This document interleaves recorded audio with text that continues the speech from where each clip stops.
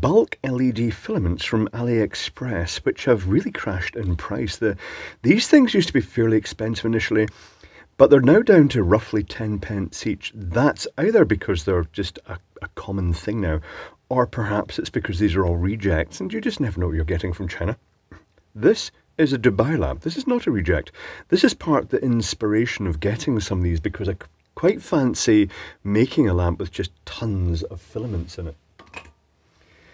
So the first thing to note is that this did actually come with a piece of cardboard to reinforce it. This is good because I got some other LED filaments from another supplier. They came loose in bags with other stuff like solenoid valves and pumps, things like that, and half of them are broken. That wasn't good. So the first thing I want to do is actually test these. I don't know what voltage these are. I've tried them low voltage, but I get the feeling they're the traditional mains ones that probably have about 30 LEDs in series or so about 100 volts per filament. But I'm thinking I'll find that out with some discrete components. I shall doodle down what I'm going to do. And then I shall pause while I do it, just so this video isn't enormous. So what I'm thinking of doing, I'm thinking of getting the main supply. Yes, it will involve open connections. And putting a couple of resistors on the neutral and a couple of resistors on the live. He said getting them in the wrong order, but it doesn't really matter. And this is just for safety. The reason I'm using 2 resistors on each, it spreads dissipation, and also it increases the voltage rating with 2 resistors. Each one, a quarter watt resistor is only rated for about 150 volts. It's a safety thing. Then I'm going to use a standard bridge rectifier. Let me draw a proper full bridge rectifier this time, like the proper style. So those connections are going to go to that end. The diodes are all going to point towards the positive, and they're going to point away from the negative. So all the diodes always point, all of them in a bridge rectifier, towards the positive connections. So that'll be negative. And then all I plan on doing is just dumping, well, initially trying one to make sure I've got the polarity right. There is a little hole punched in the metal strip, and I think that indicates the positive. Not sure, so I'm just going to dab this across to try it out. That way I'll only blow up one filament. If it works, I shall then attach the entire string of LEDs, and it's going to be very low current. I'm going to choose 22k resistors for these, for all of them. And that, technically speaking, will give me roughly 240 volts, which is our local supply, divided by 88k, which is the total of all those resistors, would theoretically give about 2.7 milliamps. But there's also going to be a significant voltage drop across these, so it's probably going to be about 1 milliamp, but it will let me at least test those things. The dissipation, worst case dissipation, would be that current times 240. 0.6 watts across those resistors. There's 4 of them. Divide by 4 equals 0.16 watts each. They're rated 0.25 watts, the quarter watt. I shall pause while I solder this together, and I'll be back in 1 moment. Okay, here is my ugly creation. It's got the 2 resistors in each leg, 22k, red, orange, and it's got the discrete bridge rectifier, and then it's got a couple of wires. Safe. Technically speaking, because I got these current limiting resistors, what would that be? There'd be a voltage drop across me. This is just a bit of maths. 240 minus voltage drop across me, let's say 40 volts, worst case scenario. 200 divided by 44. What sort of shock would I get if I came in contact that and was grounded? 4.5 milliamps, that's not bad. It would hurt. Definitely hurt up the fingers, but it wouldn't be life-threatening.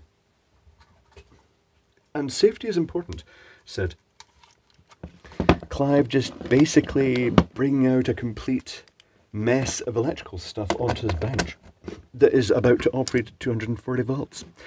Right, tell you what, in goes the 2 resistors. This is not live yet. This is a Cliff Quick test, by the way. It's a sort of lab and workshop type test device. So I want this wire over here, and I want this wire over here. I shall balance a filament between them. I shall just balance across. I think this is the correct polarity. It's going to make connection. This is not normally how you test LED filaments. Actually, I say that. When you see some of the factories in China, it's pretty much how they test it. They've got bare connections, and they've got little ladies actually poking these things across. But here is the first test. It's just fallen off. Right, tell you what, I'm not too scared, I shall put it across like that. It lit. Excellent. Keep my fingers clear of that. That would hurt. Yeah, that looks pretty good. What is the voltage across it? This is where I try. Actually, you know what? Before I do this, I'm just going to connect it across this whole strip. So I've ascertained that the little hole at on the strip is the positive. So where's the little holes in these ones? That's let's see if we can get right way around and not blow up an entire strip of these. So if I just stuff this wire through here, yeah, this is safe. And then power this whole thing up. Oh, there you go. It is. Right, tell you what, to show you what this looks like, I'm going to take the exposure off, and I'm going to take the lights off. Ooh, nice. Slight shimmer because there is no smoothing. But the good news is that these are all lighting evenly. Right, tell you what, let's bring the meter in and measure the voltage across that. It's not going to be super accurate because...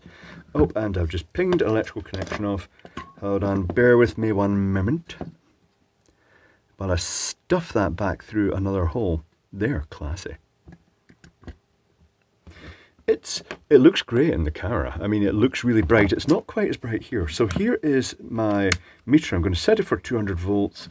I'm going to bring it in. I've got the display lit. Let's see roughly what sort of voltage is across these. Roughly 43 volts. That's less than I was expecting. 43 volts. Perplexing. 43 volts. Let me just work that out. Tell you what, I'm going to bring the lights back. Watch your eyes. The light is back. I shall lock the exposure so it doesn't yo-yo up and down. So 43 volts. I'm not sure how that's going to be because that's going to be quite rough DC, but it should be averaging it. But 43 volts divided by at the low current these are operating at, like it's like less than a milliamp each. I would expect a forward voltage across each chip in these of about 2.4 volts equals 17.9. How accurate? I wonder if there's 18 LEDs in these. Can I count them? I may be able to count them. In previous times when I've tried to count them, I've actually taken a close-up picture of it glowing dimly and then taken a look at the picture and then worked it out. Tell you what, I'm going to try that, but I don't know. Let me just I don't know how easy it's going to be to do right now in the middle of the video. I may have to print that picture off and look at it later. So I shall do that, but I shall also I'm going to experiment. Now I've done this and I know what sort of voltage they are, I'm going to make a rough light with a capacitive dropper, I think. One moment please. I'm just going to do some experiments. Experiments have been done. I couldn't resist it. 18 LEDs, spot on. That's less than I was expecting, but that is interesting. It does mean the voltage of these filaments, well, let's work that out. Where the voltage is going to be at full current. Typically it's going to be 3 volts at full current. So 18 times 3 volts equals, it's going to be about 54 volts per filament. That will allow, in some of the American 120 volt fixtures, allow 2 of these filaments to be used in series. Okay, I shall put this phone out the way. That's the little phone that I use just purely for pictures. Taking detailed pictures. Right, tell you what, I'm going to turn this off so I don't get zing off it. I'm going to bring the notepad back in again. Let's redesign this. So I'll start from scratch. And I'm going to come in as live and neutral. And I'm going to have a current limiting capacitor, say a resistor, should I say 1K probably, a dropper capacitor with a discharge resistor across it of about 1 megohm. I'll make this round about 470 nano. This is just estimated.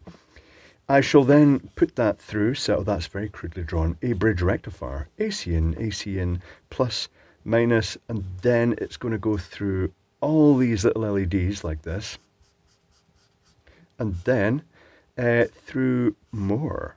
Technically speaking, I could put all 3 sets. I'm going to do that. I'm going to put all 3 sets in the series here and just make an absolutely ridiculous LED filament lamp like this.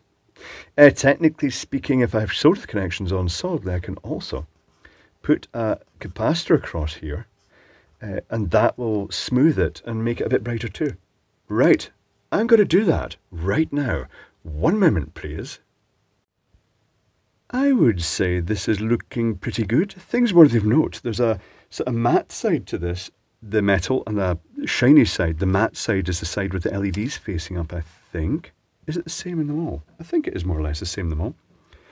I didn't notice before, but there are little red dots where they're missing filaments, and this is where they must have in the factory. They must have just powered these up as big sections of strips and then gone along with a Sharpie and just put a dot where they're faulty, and they've cut those out and then they've shipped them out. So there's a one missing from there, one from there, one from there, and this one that I actually cut out from the end over here. The power supply I'm using for these is the 470 nanofarad capacitor with a 1 megohm discharge resistor, the 1K inrush limiting resistor, a discrete bridge rectifier, a Chong-X capacitor with its own discharge resistor, and then they're just effectively all connected in as like parallel runs, but connected in series with these solder blobs. Let's give it a go. Let's see what the intensity is like and the power. So I'm just going to keep this wire out the way here. They're all lit. This is good. There is a slight variation in intensity, but I think that's just the LED tolerance. The Hoppy says 3.7 watts. That's giving Philips a run for the money. 0.56 power factor, I'd pretty much expect that. 27 milliamps on the AC side. That looks all right. If I take the exposure off and I turn the light off, is it just going to swamp out? Yes, it's swamped out, but that gives you an idea. Watch your eyes, the light is coming back. Not that there was really a lack of light in the first place. So yes, this is my version of the Dubai lamp then. It's the Clivi lamp with its 104 filaments. I feel I should put this one in as well, make it 105. But to be honest, I'm going to experiment now. I'm going to create sort of frames. I'm going to maybe see if I can get some globes and then just create a ridiculously over-the-top fake Dubai lamp with just loads and loads of filaments inside it, all running at low power though, so it's a visual that you can look at it without actually getting eye strain. But there we go. I would say that's a success. And these filaments do seem to be decent quality-ish. So that is it. Right. Back to the drawing board, I think. I'm going to have to experiment. But at this point in time, that's the end of this video. And I shall experiment in cobbling something up with these because it's quite a fun project to do.